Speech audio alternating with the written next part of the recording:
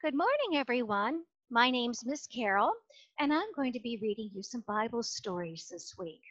Our first story is Jesus as a boy. And Jesus was very special. He wasn't like other little boys, and you're going to hear why. Jesus, like you and me, was once a child, but he was no ordinary child. There was something very special about Jesus.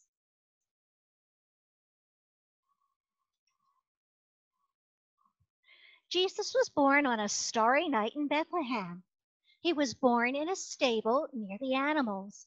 His parents, Mary and Joseph, were happy to welcome him. They had wanted a child, and he was just their just little joy. Even the angels worshiped him. They knew that Jesus was the Son of God. How many of you remember the story of Jesus' birth? It was a very exciting time. Jesus was a busy little boy. He loved to help Joseph, his dad, with his carpentry. He loved to help his mother too.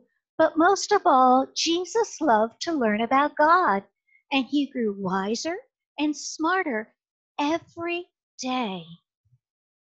He was a very smart little boy. When Jesus was 12 years old, he went on a trip with his parents. They were going to a city called Jerusalem for Passover, which was a very important holiday. Passover was a special festival to give God thanks for all that he had given them. Jesus could hardly wait. And you can see his happy little face right there. He was just so happy to be going on a trip and celebrating for a festival. When the festival was over, Mary and Joseph headed home with a crowd of people, when suddenly they looked around for Jesus, and they couldn't find him. Where in the world could Jesus have disappeared to?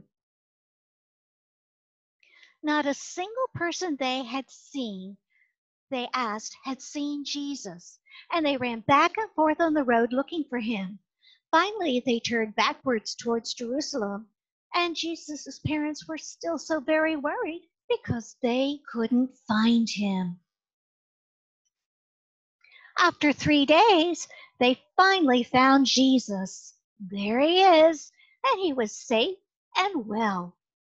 He was in the temple learning and hearing about the teachings from others all about God. Even the elders were asking him questions, and everybody was amazed at how smart he was. Mary and Joseph hugged Jesus. Then Jesus asked them, "Didn't you know I would be in my Father's house?" Meaning God's house. Mary was so proud of her boy, and she thanked God that Jesus understood who he was.